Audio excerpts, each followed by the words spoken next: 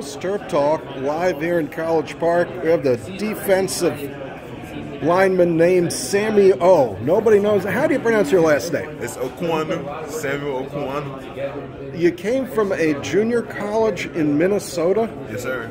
And it was about 3 years ago. Yes, sir. And now they roll you out as an example of what you can be when you come to Maryland. Yes, sir. How has it worked for you? Man, Maryland has been a great fit for me, man. Like the defensive coordinators I've had, the coach that I do have now, the position they've put me in to not just succeed on the field but off the field. It's been a great journey here, and I want to finish it on a great note. Go out with a bang. Yes, sir. Bruce? So you graduated? Yes. What are you doing? You taking graduate courses now? So I chose to start a second major in African American Studies. So hopefully I get a double major. And then Pretty significant time for African American studies. Yes, it is. Yes, it is, man.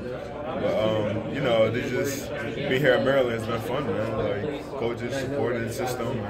And then just development from day one. Yeah.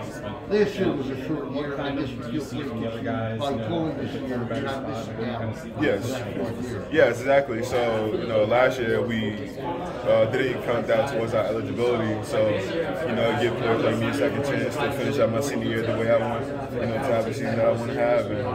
And what's your goal from here? My goal from here? Yeah. Oh man, my goal is to win.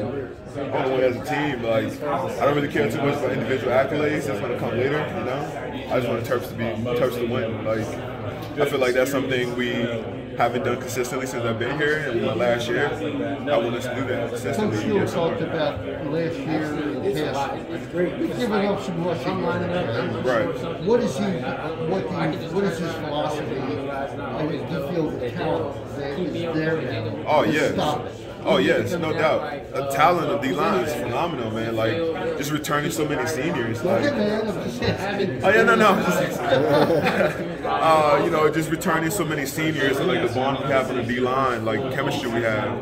We're all not being selfish. We all, do our assignments so everybody eats. And like collectively, which is the way we work this summer and like work throughout the spring and the way we've evolved as a unit, and that's just not like individuals. It's been phenomenal, man. This year, people are gonna see, the Maryland defensive line and what we can do in the league, in the Big Ten. Well, we saw some of it last year, but right. I can't wait to see it when we play the strength. Exactly.